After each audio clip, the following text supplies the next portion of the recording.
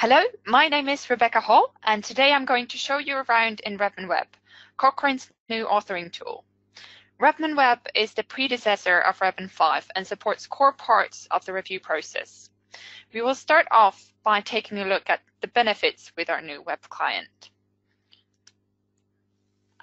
So there are quite a few perks of using RevMan Web that will make your life easier while editing Cochrane intervention reviews. So let's get started. First of all, it's a web client. This means that you can access RevMan Web anywhere on which computer you want, as long as you have a browser and internet connection. No need to evade the firewalls in your institution in order to download the program, as was often the case with RevMan 5. RevMan Web works best with Chrome, but other up-to-date browsers will also work. Because it's a web application, you will also be able to use plugins that can add functionality that you need that's not yet implemented in RevMan Web. And another benefit of using RevMan Web is that it allows authors to work on the review at the same time. So you could be writing on the results while our co-author is entering result data. And of course, all your work is saved automatically. As soon as you move out of a text box or navigate to a new page, your work is safely saved. And systematic reviews can often become large, and RevMan 5 have always struggled to handle this. But in RevMan Web, you can smoothly work on large reviews without any problems. Another important thing to note with RevMan Web is that we're continuously improving it. You will get access to improvements and new releases every 2 weeks, and there's no need for you to actually download that. It will just be there when you open up RevMan Web. And there's a team of persons dedicated to make sure RevMan Web has the functionality you need. So we're looking forward to hear what features you request after using the application for a while. But let's now take a look at how RevMan Web looks like. So we're now in RevMan Web. This is the first page, the dashboard that you can see. It contains information, some status information, validation, where you can actually see what things you need to still complete in the review, and the history. In the left-hand navigation, you can access most parts of the content in your review. So we have the text, review info, studies, references, analysis, and tables. In text, I'm going to show you just how you're editing the text. We'll go to results, and I can add some content here. So new results. And while in the text, you can also open the context panel. The context panel contains contextual information. So you'll be able to see, for example, standards that relate to this, this heading. So for example, you have flow of studies, and you can see the meta guideline connected to the text section you're in. And so right now we're in the default view, and that means you're looking at one text section at a time. If you want to read the review in full, you can go to the full text view, and I can show you just where we were.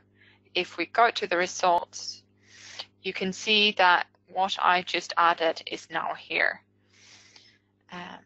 And the context panel is of course also available here. And so this means you can read the whole review in its full content. And it also allows you to use Control F to find any content in the review and browse through it. But let's go back to the default view because I want to show you some of the differences between RevMan 5 and RevMan Web. So let's go to the studies and look at the included studies.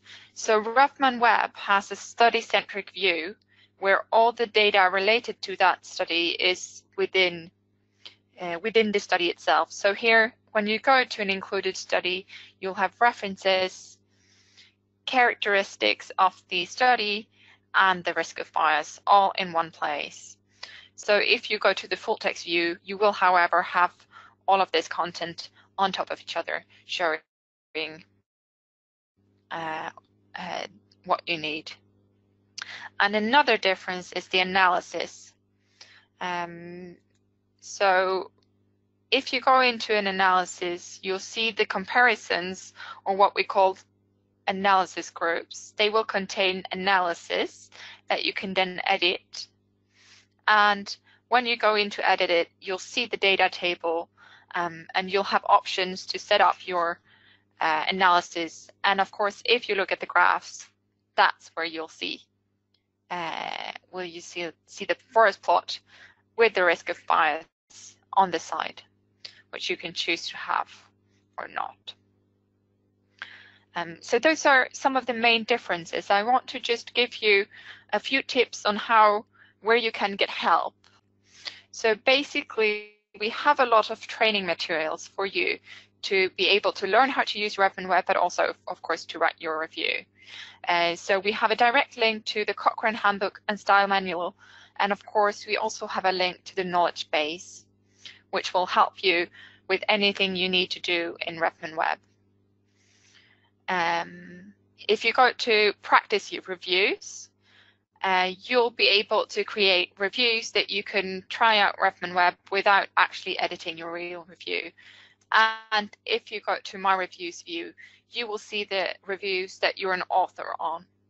For editors, you will need to go from Archie, right-click the title, and click Edit in RevMan Web. So that was the small tour I had. Let's now get back to the presentation. So I would like to share some of the news with RevMan Web, because there are 3 new big features that I think make a big improvement for review production. And these features are only available in RevMan Web, which means that you will have to only use RevMan Web if you want to use these features.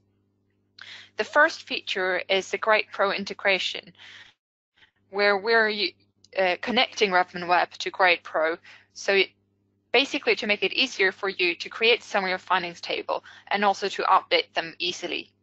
So from now on, with this new integration, you'll be able to automatically pull in all the analysis data from RevMan to Grade Pro, edit your summary of findings table, and then see the result in RevMan Web. If you then make changes to an analysis result, you can easily pull in those changes into that same table to make sure your summary of findings table is always up to date. So from now on, all editing of the summary of findings table will be in Grade Pro. That includes authors and editors. And the next feature I want to mention is study-centric data. So this is a feature where we move away from the big analysis table where you enter data. Instead, you'll structure your data around studies and input the data within each study. So this offers you a more structured way to input your result data, but also a more structured way to set up your analysis, as you'll basically just be choosing which outcome it is, what's the control intervention, what's the experimental intervention, and possible subgroups. And then automatically RevMan will be able to identify the results that apply to that criteria. And the third and last feature I have is risk of bias 2. So this is a new update to the risk of bias methodology that Cochrane wants to introduce. And we have made that available in RevMan Web in the pilot phase.